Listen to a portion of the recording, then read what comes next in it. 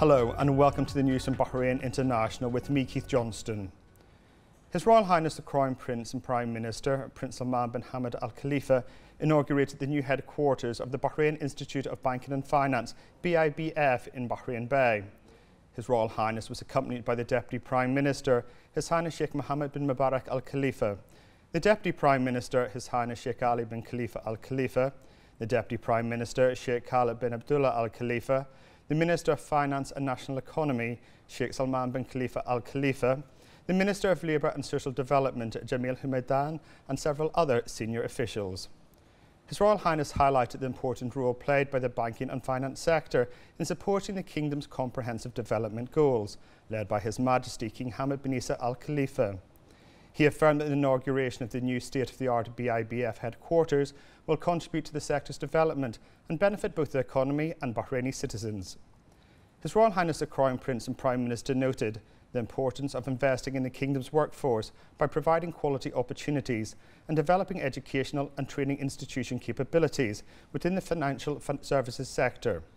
This will enhance economic performance and efficiency in accordance with the objectives of the Economic Recovery Plan and Bahrain Economic Vision 2030. His Royal Highness toured the 25,000 square metre building, which can accommodate 1,200 trainees at any given time. The building facilities include an auditorium, smart classrooms, high-tech computer labs, and the region's first simulated dealing room. The campus's facilities have been equipped with the latest technologies that, in tandem with updated academic and training programmes, have been developed to satisfy employer skill and experience requirements. His Royal Highness was also briefed on the BIBF's 40-year history, including its 600 programmes and numerous international partnerships, particularly with the London Institute of Banking and Finance, LIBF, with whom 3 agreements have been signed. These agreements will ensure that a number of the BIBF's programmes and services, in partnership with the LIBF, are provided globally. The Governor of the Central Bank of Bahrain and Chairman of the Board of Directors, Rashid Al-Maraj, extended his thanks and appreciation on behalf of BIBF's Board of Directors and staff to His Royal Highness for inaugurating the Institute's new headquarters. Al-Maraj noted that His Majesty the King's Royal Directives and His Royal Highness the Crown Prince and Prime Minister's ongoing support is foundational to the BIBF achieving its vision. He asserted that the BIBF's plans and programmes have been developed in accordance with the Economic Recovery Plan 2022 to 2026, adding that the BIBF's primary function is to enhance the Kingdom's specialised training credentials through the provision of skilled and qualified professionals for the banking and finance sector.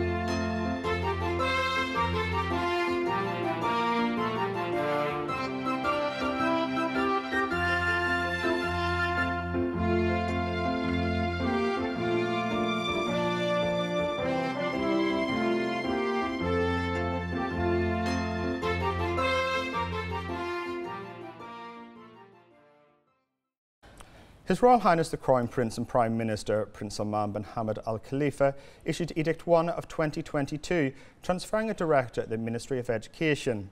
According to the edict, the current director of the Licensing and Early Education Follow-up Directorate at the Ministry of Education, Lilwa Ghassan Al-Mahana, will be appointed as the Director of Licensing and Follow-up of Private Schools Directorate at the same ministry.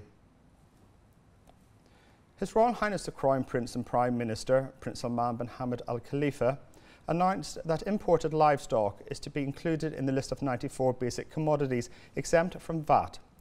Following His Royal Highness's directives, imported livestock will be added to the list of basic food products exempt from VAT, which includes fresh and frozen beef, lamb, goat, poultry and fish.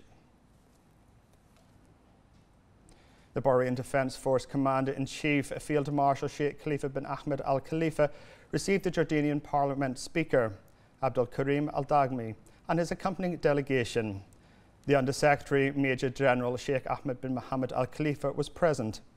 The Commander-in-Chief praised the deep Bahraini-Jordanian relations that resulted from the keenness of their Majesties, King Hamad bin Isa Al Khalifa and King Abdullah II bin Al Hussein.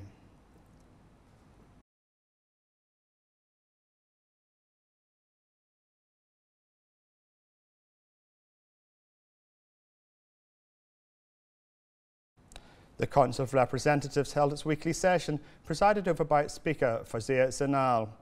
The meeting discussed and approved the Report of Services Committee on amending some provisions of the Labour Market Regulation Law. It also discussed and approved the report of the Foreign Affairs, Defence and National Security Committee on a draft law approving Bahrain's accession to the Agreement of Immunities and Privileges of the Organisation of Islamic Cooperation. The Council approved issuing a statement on the occasion of Bahraini Diplomacy Day. The Minister of Interior, General Sheikh Rashid bin Abdullah Al Khalifa, received the Jordanian House of Representatives Speaker, Abdul Karim Al Dagmi, and his accompanying delegation. The Second Deputy Speaker of the Council of Representatives, Ali Zayed, and the Chief of Public Security, Lieutenant General Tariq Al Hassan, and Interior Ministry Under Secretary, Sheikh Nasser bin Abdurrahman Al Khalifa, attended. The Interior Minister welcomed the guest, hailing the brotherly ties between the two countries as a result of the support and care of His Majesty, King Hamad bin Isa Al Khalifa, and His Majesty the Jordanian monarch, Abdullah II bin Al Hussein. He stressed that the strong ties are based on a history of unified destiny. He valued the wisdom and vision of His Majesty the King in overcoming crises and protecting the supreme national interests of Bahrain, including security, stability, growth and prosperity. He also hailed the role of His Royal Highness the Crown Prince and Prime Minister, Prince Salman bin Hamad Al Khalifa, in leading the successful efforts of the National Medical Task Force for combating the coronavirus. The Minister expressed appreciation for the security cooperation between Bahrain and Jordan to reinforce stability and protect regional security. The Minister of Education and Chairman of the Higher Education Council Board of Trustees, Dr. Majid Al-Nuaimi, chaired the Council's meeting, held remotely, where the Secretary-General of the Council and Deputy President of the Board of Trustees, Sheikh Dr. Rana bint Isa Al-Dawaj Al-Khalifa, delivered a presentation on the memorandum submitted by the General Secretariat and the topics on the agenda that the Council's Consultative Committee had discussed. The Council was briefed on the memorandum regarding initiatives to develop education and training. The Council also discussed the organisational structure of the General Secretariat and decided to submit a recommendation on that regard to the Supreme Council for the Development of Education and Training. A memorandum on amending the text of the 10th article of Decision 4 of 2007 regarding the list of buildings and facilities for higher educational institutions was also discussed. The Minister of Foreign Affairs, Dr. Abdul Latif bin Rashid Al Ziani, met with the State Councillor and Foreign Minister of China, Wang Yi. Wang Yi requested the Minister to convey his greetings to His Majesty, King Hamad bin Isa Al Khalifa, and His Royal Highness the Crown Prince and Prime Minister, Prince Salman bin Hamad Al Khalifa. He noted the strong historic relations between the two sides, affirming China's keenness to further develop bilateral cooperation in all areas in the benefit of both countries and people. For his part, the Minister of Foreign Affairs conveyed the greetings of His Majesty the King and His Royal Highness the Crown Prince to the President of China, and their wishes to the friendly Chinese people of further development and prosperity. The Minister expressed thanks and appreciation to Wang Yi for his invitation, highlighting the development of relations between the two friendly countries. He also stressed the importance of further strengthening bilateral cooperation to achieve common interests. The two sides discussed bilateral ties and ways to develop them in various fields.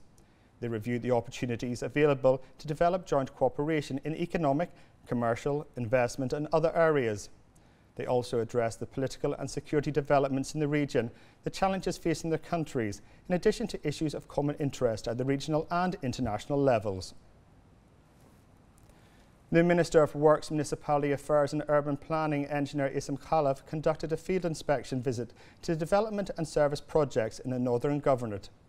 The implementation of these projects is based on the approval of the Cabinet, led by His Royal Highness the Crown Prince and Prime Minister. He affirmed that the Ministry exerts greater efforts to secure access to all development and sustainable services in the Kingdom, noting the Government's keenness to continue communication between officials and citizens in their areas through field visits. Khalaf said the work is underway within the Ministry's strategy to implement a number of development and service projects in the Northern Governorate, including the Hamlet Town Walk project in Block 1212. The Minister indicated that in line with the process of preserving the environment, saving energy and reducing the cost of maintenance and operation, as well as environmental awareness, lighting poles operating on renewable solar energy, green spacers and heat and drought-resistant plant covers were provided. He noted that the project aims to increase green areas and provide a healthy environment as part of the Ministry's keenness to provide best services to citizens and residents and achieve sustainable development in Bahrain. The Minister of Industry, Commerce and Tourism, Zayed Al-Zayani, participated in the 8th consultative meeting of Arab ministers concerned with mineral resources affairs, headed by the Saudi Minister of Industry and Mineral Resources, Bandar bin Ibrahim Al-Khurayev, and held under the patronage of the custodian of the two holy mosques, King Salman bin Abdulaziz, held at the King Abdulaziz International Conference Centre. During the meeting, it was announced that the platform for requests and offers of Arab industrial and mining products was launched. Several topics were also discussed, including a review of the activity of the Arab Organisation for Industry, Standardisation and Mining in the mineral wealth sector, and the most important achievements of the organisation in implementing the recommendations of the Arab ministers. The project of preparing a mining indicative system for Arabic countries was also discussed, and the Arab Initiative for Minerals used in clean energy technologies was reviewed. The Minister of Industry also participated in round-table meetings as part of the Future Minerals Forum, which is first of its kind that specialised in the mining sector in the countries of the Middle East, Central Asia and Africa.